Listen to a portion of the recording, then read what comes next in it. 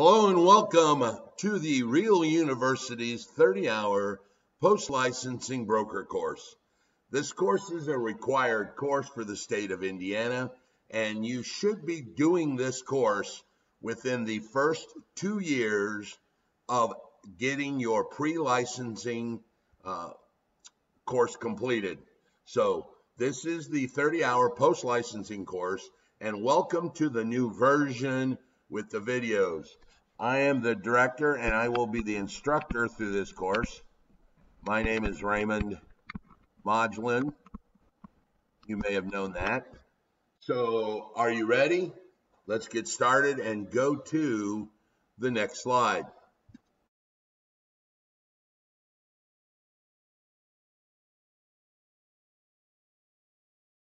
So this course is actually comprised of 12 lessons. Each lesson we're going to cover a topic, as you can see, and then at the end of each topic we're going to talk a little bit about a skills that you should experience or have learned throughout the process, plus a little recap of what we have covered. So the 12 lessons that we are going to cover for this course have been dictated to us by the state. So this is a topic-based course that the state feels that you should have refresh from your 90-hour and are probably very important in the success of your furthering career. So as you can see, we're going to start off with a little introduction, which is kind of what we're doing right now. We're going to talk about the practicing of law and the unauthorized practice of law and explain what laws we deal with, what they cover, and what you should and should not be doing for your client. That will lead us into the contracts, and we'll discuss in specific each type of contract that we use. You know, we've got the listing contracts, we've got purchase agreements, we've got buyer's agency agreements, there's a bunch of first rights, and all kinds of other forms. We are going to specifically dive into the listing and purchase agreements in lesson 4, because those are the two that you will probably use in just about every one of your deals. For sure, a purchase agreement, listing on half your deals, and maybe the buyer's agencies on the other half. In the 5th lesson, we're going to cover the actual offer itself and some of the concepts of what a counteroffer is and how that they are applied and what does a counteroffer really entail.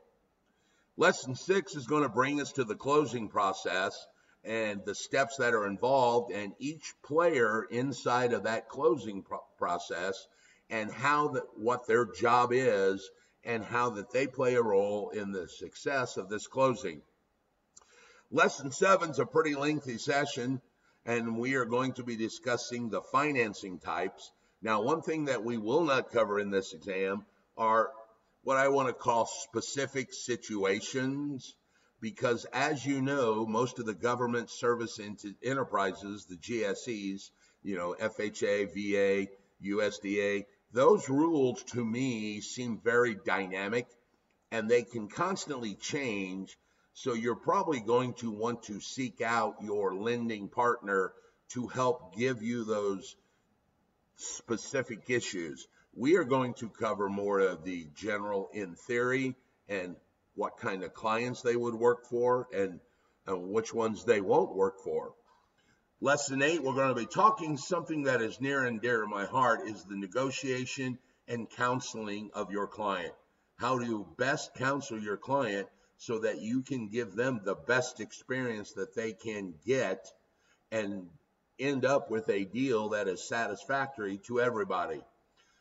Number 9, we're going to talk a little bit about your business and your planning of your business. This course is not just real estate.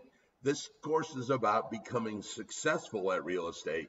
So we're going to talk about goals and goal setting and time blocking and how to increase your productivity through technology and leveraging team members and things of that nature. Obviously, there's a definite section and a need for the cultural diversity, and we will discuss all about the fair housing. We're going to talk about the Equal Credit Opportunity Act and a lot of the reasons on why that you need to include the diversity inside of your business. Chapter 11 is a fun little chapter. It's not really that informative, I don't feel, because I'm not a construction-based person, but it is obviously great for you to understand some of the types of construction there are. And we actually have an ancillary handout for this chapter that you can print, and it shows all of the different types of houses there are, from Victorian to stick house to shotgun to adobe. We're not going to cover every one of those in this course, but we are going to go through the process. We'll talk about some of the systems within the house, and we'll talk about permitting and all of that. And then the last session, questions and answers. This is going to be a chance for you to submit questions to me if you have any regarding this course. Notice that there are no exams mentioned anywhere. So there is no final exam for this course. But I do want to make this abundantly clear to you. When you pass this course and your certificate becomes available to you, you will in fact be the one responsible for delivering the certificate to the state professional licensing agency. This is something that we as the school cannot do. We do not have the system established for that like we would this continuing education.